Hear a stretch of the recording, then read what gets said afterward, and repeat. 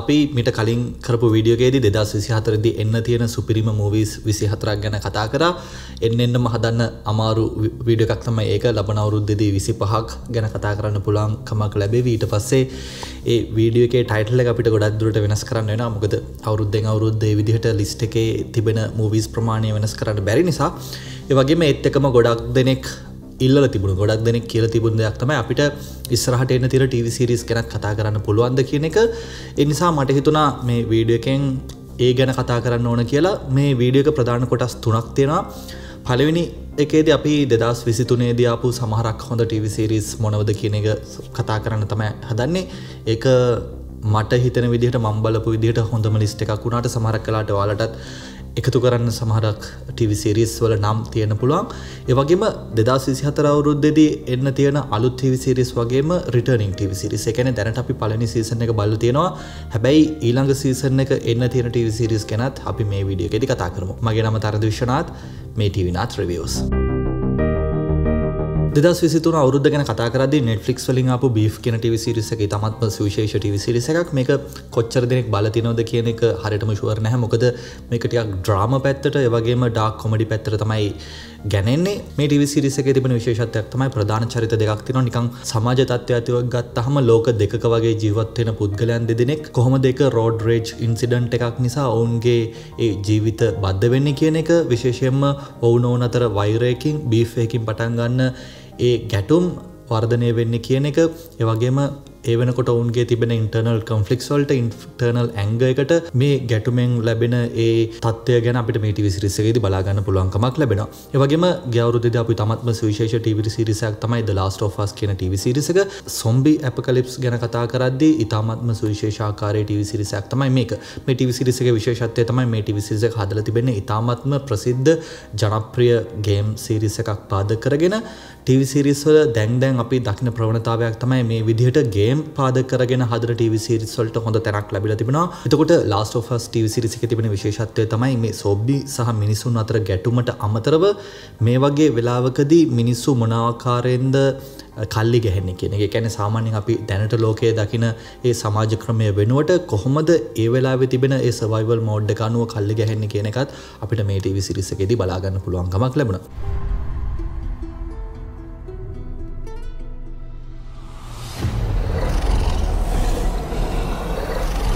ඊළඟට මම බලපු තවත් හොඳ TV series එකක් තමයි Night Agent කියන TV series එක. මේක Netflix වලට ආපු TV series එකක්.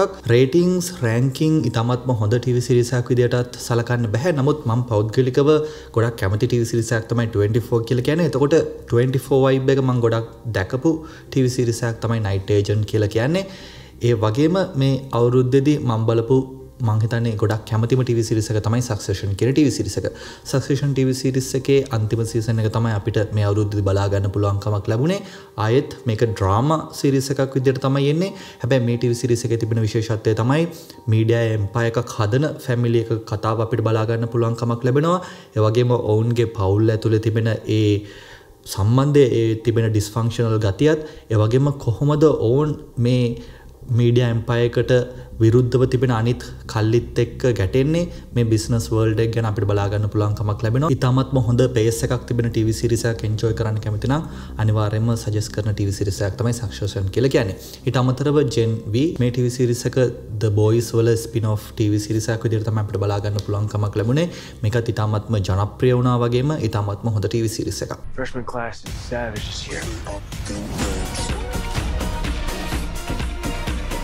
ඒ වගේම Star Wars වලට කැමති අයට අශෝක TV series එක බලා ගන්න පුළුවන්කමක් ලැබුණා.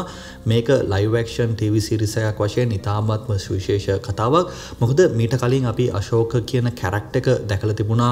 මීට කලින් තිබුණු Clone Wars animation series වල, ඒ වගේම Rebel animation series වල, ඒ වගේම මේ Star Wars movies වලින් පස්සේ Star Wars universe එකට හඳුන්වලා දීපු නමුත් ගොඩක් දෙනෙක් ප්‍රිය කරන character එකක් තමයි අශෝක කියලා කියන්නේ. ඒ වගේම anime animations පැත්තට බර ඉතාමත් හොඳ TV series එකක් මේ අවුරුද්දේදී ආවා. මම බලලා නැහැ. නමුත් Blue Eye Samurai කියලා කියන්නේත් ගොඩක් දෙනෙක් කතා කරන, ඒ වගේම ගොඩක් දෙනෙක්ගේ ප්‍රියතාවය තිබෙන TV series එකක්. ඒ නිසා ඒ TV series එක ගැනත් මෙතනදී මෙන්ෂන් කරන්න ඕන.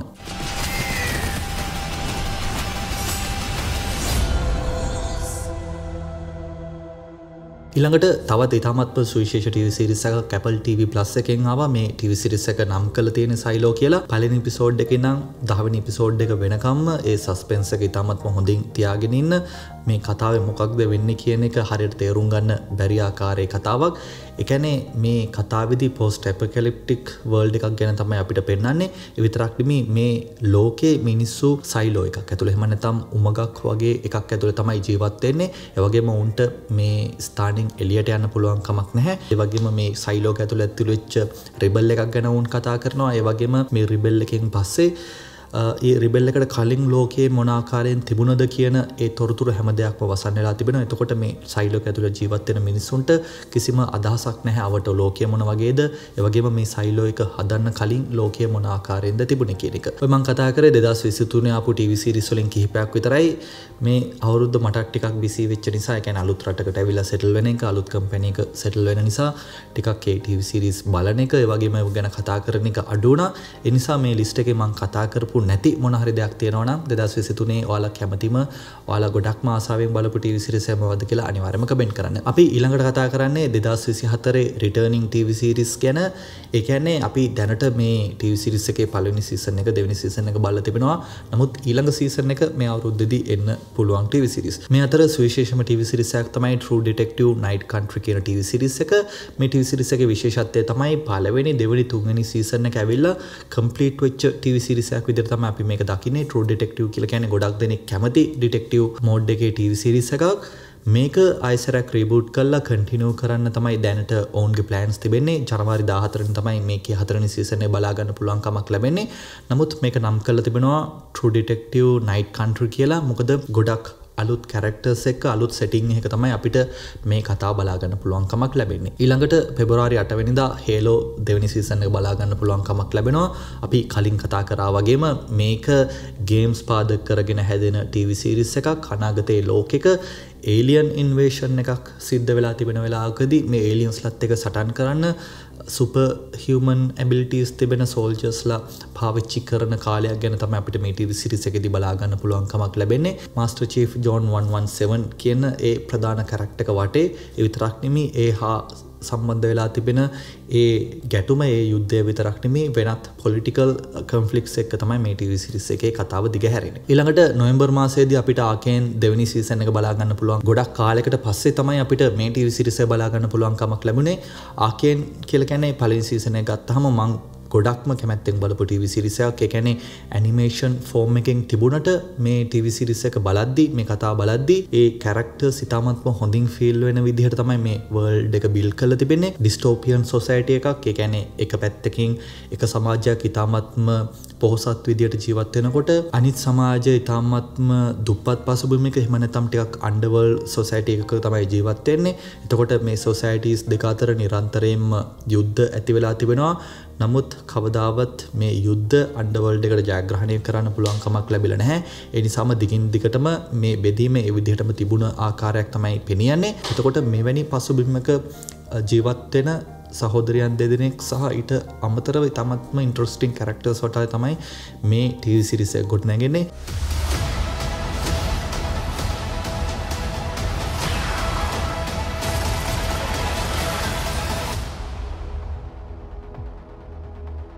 ඒ වගේම මේ අවුරුද්දේදී ගොඩක් දෙනෙක් බලාපොරොත්තු වෙන තවත් TV series එකක් තමයි House of the Dragon කියලා කියන්නේ. මේ TV series එකේ ටීසර් එක දැනටමත් රිලීස් වෙලා තියෙන්නේ. අපිට ඒ ගැනත් කතා කරන්න තියෙනවා. තාමත් ඒක කතා කරන්න පුළුවන් කමක් ලැබුණ නැහැ. early summer release වෙනවා කියලා තමයි දැනට ඔවුන් සඳහන් කරන්නේ. ඒ නිසා ගොඩක් දුරට ජූනි මාසයේදී එහෙම නැත්නම් ජූලි මාසයේදී අපිට මේ TV series එක බලා ගන්න පුළුවන් කමක් ලැබෙවි. House of the Dragon ආපු 2022 අවුරුද්දේම ආපු තවත් TV series එකක් තමයි The Lord of the Rings, The Rings of Power කියන TV series එක. මේකේ දෙවෙනි සීසන් එකත් අපිට 2024 අවුරුද්දේදී බලා ගන්න පුළුවන් කමක් ලැබෙවි. ඊට අමතරව X-Men 97, ඒ වගේම The Boys ඊළඟ සීසන් එක, ඒ විතරක් නෙමෙයි Squid Game දෙවෙනි සීසන් එකත් බලා ගන්න පුළුවන් කමක් ලැබෙවි. X-Men TV series එක ගැන කතා කරද්දී මේක 1990 ගණන් වලදී බලා ගන්න පුළුවන් කමක් ලැබුණු animation series එකක්. එතකොට මේ series එක ඉස්සරහට continue වෙන ස්වරූපයක් තමයි තිබෙන්නේ. ගොඩක් දුරට Marvel Cinematic Universe එකේ ඉස්සරහට තිබෙන ඒ plans වලට විශේෂම මේ X-Men හා සම්බන්ධ ප්ලෑන්ස් වලට මේ සීරීස් එකේ ලොකු සම්බන්ධයක් තියෙන පුළුවන්. ඒ නිසා වෙන්න පුළුවන් ඕන් මේ ආකාරයෙන් මේ TV සීරීස් එක ආයසරයක් රිබූට් කළ ඉස්සරහට අරගෙන යන්නේ. Squid Game කියලා කියන්නේ Netflix වල ඉතාමත්ම ජනප්‍රිය වෙච්ච කොරියන් TV සීරීස් එකක්. මේකේ පළවෙනි සීසන් එක ස්ට්‍රීමින් රෙකෝඩ්ස් බ්‍රේක් කරා. ඒ නිසාම ගිය අවුරුද්දේදී Squid Game Challenge කියලා වෙනම ගේම් ෂෝ එකක් වෙනම ගේම් සීරීස් එකක් ඔවුන් Netflix වල ස්ට්‍රීම් කරා. ගොඩක් දෙනෙක් හිතුව මේක සමහරක් වෙලාවට Squid Game දෙවෙනි සීසන් එකද කියලා. ඒ කොහොමුණත් කතාවේ දෙවෙනි සීසන් එක අපිට මේ අවුරුද්දේ තමයි බලා ගන්න පුළුවන් කමක් ලැබෙන්නේ. අපි ඉක්මනට 2023 ආපු TV series කිහිපයක් ගැනත් ඒ වගේම 2024 දී එන returning TV series ගැන කතා කරා. දැන් තමයි මේ වීඩියෝ එකේ ප්‍රධානම කොටසට යන්නේ. ඒ තමයි 2024 දී එන අලුත් TV series මොනවද කියන එක කතා කරන එක. මේ ලිස්ට් එකේ පළවෙනිටම තිබෙන එකෝ කියන TV series එක ජනවාරි මාසෙදී තමයි මේ TV series එක එන්නේ. MCU එකේ කතාවක් Marvel Cinematic Universe එකේ. මීට කලින් හෝකයි කතාවේදී අපි මේ එකෝ කියන කැරක්ටර් එක දැක බලා ගන්න පුළුවන් කමක් ලැබුණා. එතකොට මේ එකෝ කියන කැරක්ටර් එක ගත්තාම Kingpin කියන කැරක්ටර් එකේ ඇඩැප්ටිව් ඩෝටර් විදිහට තමයි ඇය ඉන්නේ. ඒ වගේම ඇයට කතා කරන්න පුළුවන් කමක් නැහැ. නමුත් ඉතාමත්ම high skill martial arts ඒ වගේම ඉතාමත්ම super adaptability skills තිබෙන කැරක්ටර් එකක් තමයි මේක. So, who's the monster?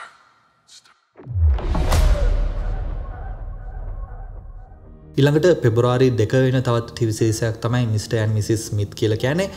මීට කලින් මූවී එකක් විදියට ඒ කියන්නේ ඇන්ජලිනා ජොලි ඒ වගේම බ්‍රැඩ් පිට් රඟපාපු මූවී එකක් තිබුණා.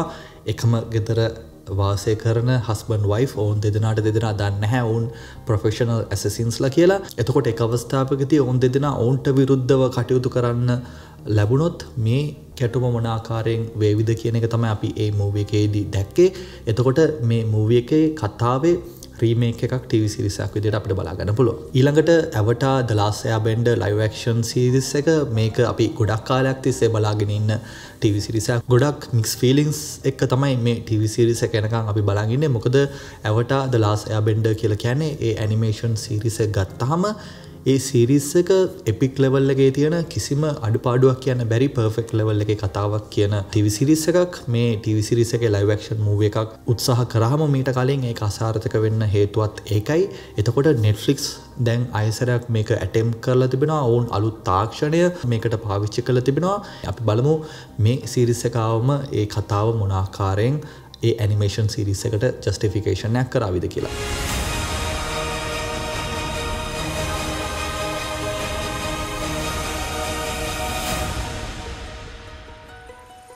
ඊළඟට මාර්තු 21 වෙනිදා Netflix එකට එනවා 3 Body Problem කියන TV series එක. මේක චීනයේ ලියපු පොත් 3ක් ආශ්‍රිතව නිර්මාණය වෙන කතාවක්. මේ TV series එකේ තිබෙන ඊළඟ විශේෂත්වය තමයි 2023 අවුරුද්දේදී චීනයේ 3 Body Problem කියලා TV series එකක් රිලීස් කරා. මේකේ පළවෙනි සීසන් එකේ එපිසෝඩ් 30ක්ම තියෙනවා. පොතට ඉතාමත්ම හොඳින් සාධාරණීය ඉෂ්ට කරන කතාවක් තමයි Chinese TV series එක. එතකොට Netflix වල 10 එපිසෝඩ් TV series එකකින් කොහොමද ඒ කතාව කියන්නේ කියන එක අපිට බලා ගන්න පුළුවන් කමක් ලැබෙන්නේ මාර්තු මාසෙදී තමයි 3 Body Problem එකත් අපිට මේ අවුරුද්දේදී බලා ගන්න පුළුවන් කමක් ලැබෙන ඉතාමත්ම සුවිශේෂ TV series එකක්.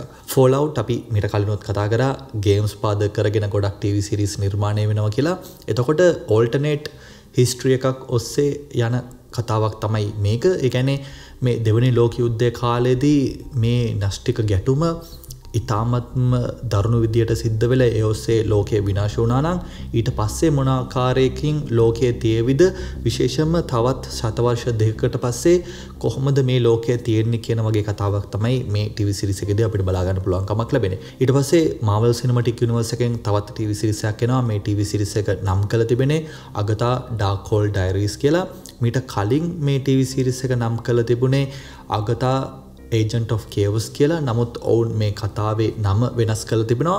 එතකොට අගතගේ කැරක්ටර් එක මීට කලින් අපි WandaVision TV series එකේදී තමයි අඳුනගත්තේ. ඒ TV series එකේදී අපි දැකපු කාරණාවක් තමයි මේ අගතා කියන ඒ විච්ට වොන්ඩගේ පවර්ස් ලබා ගන්න උවමනාවක් තිබුණා. නමුත් කතාව අවසානයේදී වොන්ඩා ඇයව වෙනම ෆික්ෂනල් රියැලිටි එකක හිර කළා තමයි යන්නේ. Multiverse of Madness movie එකෙන් පස්සේ හිර කළා තිබුණු තැනෙන් අගතට රිලීස් වෙන්න පුළුවන් කමක් ලැබුණද ඒ ඔස්සේ ඊට පස්සේ ඇය කරන දේවල්ද මේ TV series එකේදී අපිට බලා ගන්න පුළුවන් කමක් ලැබෙන්නේ කියන එක අපිට තාම ෂුවර් එකක් නැහැ. අපි බලමු ඒක මොන ආකාරයෙන් රිසෝල්ව් වෙයිද කියලා. Marvel ගැන කතා කරද්දී DC වලිනුත් තවත් සුවිශේෂ TV series එකක් එනවා. මේක තමයි The Penguin කියන TV series එක. 2022 දී The Batman කියන මූවි එක රිලීස් වුණා. එතකොට මේ මූවි එකේ සිද්ධි වලින් සතියකට දෙකකට විතර පස්සේ කතාව තමයි Penguin TV series එකේදී බලා ගන්න පුළුවන්කමක් ලැබෙන්නේ. මොකද The Batman මූවි එකේදී අපි දැකපු කාරණාවක් තමයි Carmine Falcone කියන ඒ කැරක්ටර් එක මිය ගියා.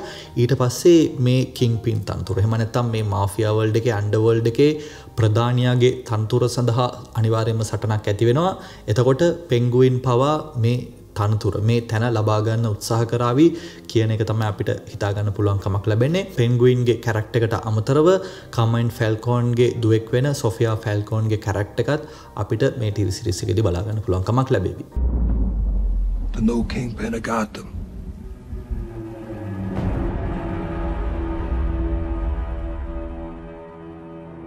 ඊළඟට Star Wars වලින් එනවා Star Wars The Acolyte කියන TV series එක. අපි දන්න කාරණාවක් තමයි Star Wars අලුත් TV series වලින් ඔවුන් මේ ටයිම්ලයින් එකේ මූවිස් වලින් දන්න කතා වලින් පස්සේ කාලේ සිද්ධ වෙන දේවල් අලුතෙන් නිර්මාණය කරමින් තිබෙනවා. නමුත් The Acolyte කියන TV series එකේ තිබෙන විශේෂත්වය තමයි Star Wars පළවෙනි එපිසෝඩ් එක. එහෙම නැත්නම් Phantom Menace කියන ඒ මූවි එකේ කාලෙන් අවුරුදු 100කට කලින් කතාව තමයි අපිට බලා ගන්න පුළුවන් කමක් ලැබෙන්නේ. මේ කාලය හඳුන්වන්නේ High Republic era කියලා. ඒ කියන්නේ මේ Republic එක ඉතාමත්ම හොඳින් යහතින් තිබෙන කාලේ එහෙම නැත්නම් මේ Jediisලා ඉතාමත්ම විශාල ප්‍රමාණයක් මේ ගැලැක්සි එකේ ඉන්න කාලේ කතාවක් තමයි අපිට මේකෙන් බලා ගන්න පුළුවන් කමක් ලැබෙන්නේ. ඊළඟට Dune Prophecy කියන TV series එකත් අපිට මේ අවුරුද්දේදී බලා ගන්න පුළුවන් කමක් ලැබෙනවා. Dune පළවෙනි මූවි එක අපි දැන්ටම බලලා තිබෙන්නේ. ඒ වගේම දෙවෙනි මූවි එක අපිට මේ අවුරුද්දේදී බලා ගන්න පුළුවන් කමක් ලැබෙනවා. එතකොට මේ මූවිස් වල මේ ගැලැක්සි එකේ ඉතාමත්ම ලොකු ගේම් එකක් ලොකු රෝල් එකක් ප්ලේ කරන කල්ලියක් තමයි මේ සිස්ටර්හුඩ් එක. එහෙම නැත්නම් Bene Gesserit කියන ඒ කණ්ඩායම ඔවුන් කාලයක් පුරාවටම එහෙම නැත්නම් ජෙනරේෂන්ස් ගණනක් පුරාවටම එක්ස්පෙරිමන්ට් කරමින් හදපු කැරක්ටර් එකක් තමයි මේ Paul Atreides කියන ඒ කැරක්ටර් එක. ඒ විතරක් නෙමෙයි Tamanට උමනා විදිහට මේ පොලිටිකල් සිටුේෂන් එක මැනිපියුලේට් කරන්න ඔවුන් ප්‍රොෆෙසිස් එහෙම මේ සමාජයට බද්ධ කරලා තිබෙනවා. එතකොට මේ Dune වර්ල්ඩ් එකට එහෙම නැත්නම් මේ Arrakis කියන වර්ල්ඩ් එකට මේ ප්‍රොෆෙසි එක ඉතාමත්ම ලොකු ඉම්පැක්ට් එකක් තියෙනවා කියන එක ඔයාලා දන්නවා මේ මූවිස් බලලා තියෙනවා නම්. එතකොට ඒ විදිහට ගේම් එකක් ප්ලේ කරන මේ සිස්ටර්හුඩ් එකේ කතාව අපිට Dune Prophecy කියන කතාවේදී බලා ගන්න පුළුවන් කමක් ලැබෙවි. ඊළඟට අපි කලින් කතා කරා වගේම Daredevil Born Again TV series එකත් බලා ගන්න පුළුවන් කමක් ලැබෙනවා.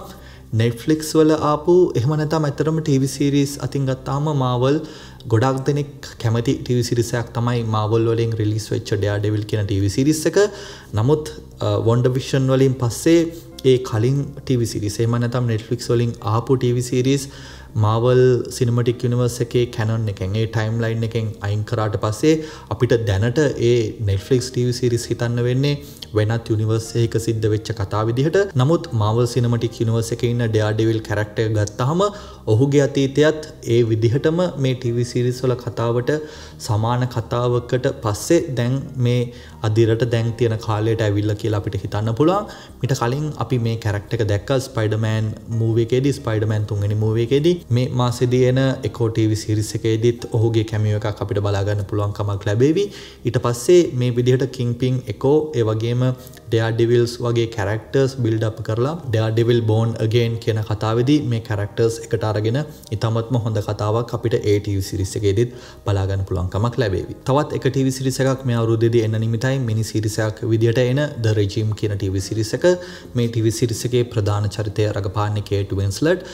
මේ කෙදී මනංකල්පිත යුරෝපයේ තිබෙන පැලස් එකක් ඇතුලේ දේශපාලනික තත්ත්වයක් ගැන අපිට බලා ගන්න පුළුවන් කමක් ලැබෙනවා කියන එක තමයි ඔවුන් සඳහන් කරන්නේ. ඒ කියන්නේ දැනට මේ පැලස් වල තිබෙන කතා අතින් ගත්තාම ඒ කතාවකින් ඉන්ෆ්ලුවන්ස් වෙලා නමුත් මනංකල්පිත විදිහට ඔවුන් මේකේ සෙටින් එක වෙනස් කරලා කියන එක තමයි අපිට හිතා ගන්න පුළුවන් කමක් ලැබෙන්නේ. මම කලින් කිව්වත් වගේ හිස්ටොරිකල් ඩ්‍රාමාස් වලට මිනිස්සුන්ගේ තිබෙන කැමැත්ත එක්ස්ප්ලොයිට් වෙන ස්වරූපයක් තමයි තිබෙන්නේ.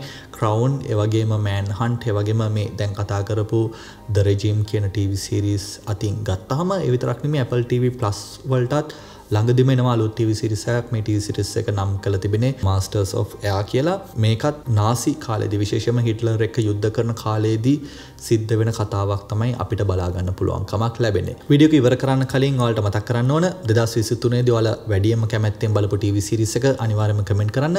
ඒ විතරක් නෙමෙයි 2024 දී එන TV series වලින් ඔයාලා වැඩියෙන්ම ආසාවෙන් බලාපොරොත්තු වෙමින් ඉන්නේ මොන TV series එකද කියලාත් අනිවාර්යයෙන්ම කමෙන්ට් කරන්න. මේ අවුරුද්දේ එන movies TV series වලින් අපිට කතා කරන්න වෙලාවක් තියෙන වැදගත්කමක් තිබෙන. ඒ විතරක් නෙමෙයි ටිකක් ගැඹුරෙන් විස්තර හොයන්න පුළුවන් ඒ TV series ගැන අපි අනිවාර්යයෙන්ම මේ channel එකේ කතා කරමු. ඒ නිසා channel එකට subscribe වෙන්න කියලාත් මතක් කරනවා. හැම දිනාටම ජය වේවා.